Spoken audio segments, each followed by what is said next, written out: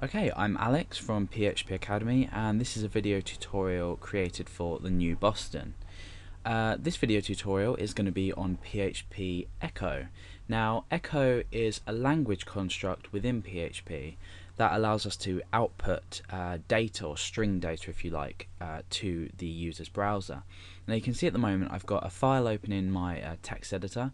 This is index.php. So we've used our .php file extension, and we've set up our PHP tags that are going to let us enter our commands, if you like, within them. And in this video, we're going to be focusing on the Echo language construct. So I've got the page open in my browser, or nearly the page open in my browser. So now I'm viewing index.php. You can see at the moment, obviously, there's nothing on the page because we haven't started writing.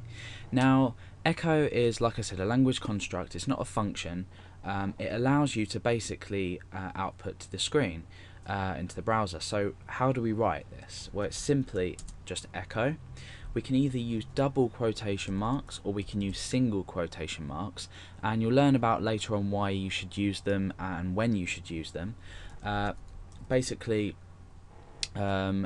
double quotation marks allow you to echo out variables inside them. If you've programmed before, you'll know what variables are. However, single quotation marks will only let you echo variables if you append them, and we append with a full stop. But obviously this tutorial is on Echo, so we're not going to go too much into detail. Remember your line terminator at the end. You need a semicolon at the end of your line, otherwise we're going to run into some errors. In fact, what we'll do is we'll show that without that so we can see what the error's like in the browser. So I just want to say hello world. If I refresh this in my browser, you're going to see that we're going to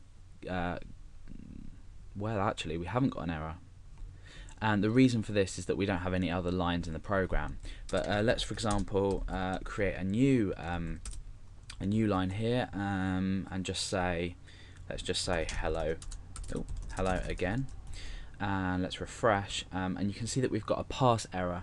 Now it says we're expecting either a comma or a semicolon on the end of line 3. So line 3 is here. The reason for this is it's expecting it just before this E. So just before this E is in fact the end of this line. We add our semicolon in, and we're working again. So this is basically how to output data to the screen. Let's just refresh. You can see hello world there. Again, like I said before, if you do use double quotation marks, this is absolutely fine. It doesn't make a difference. It will produce exactly the same output. So within these tags, within these quotation marks, what can we actually do?